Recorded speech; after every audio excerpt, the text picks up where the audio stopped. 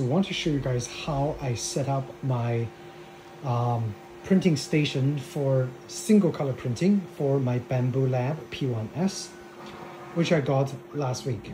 Okay, so what you see here is actually not a bamboo dryer. This is from Creality, one of Bamboo's competitor. Okay, so the model number for this is Creality SpacePi X4. The reason I picked this one up instead of buying another AMS system, which I could, but decided not to, is this system works great for single color printing. And the advantage with this also is that you can have this running in drying mode, which is what I'm doing right now. Both of those chambers are heated separately, so you could customize by having a PLA in one chamber, PETG in another, or PETG in one chamber, ABS in another.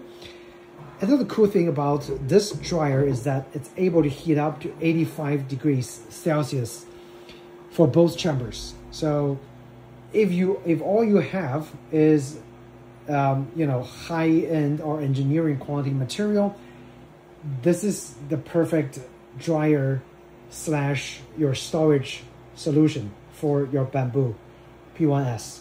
Okay, because if you have a AMS 2 Pro system, it doesn't dry to a high temperature of 85. It only dries to 65.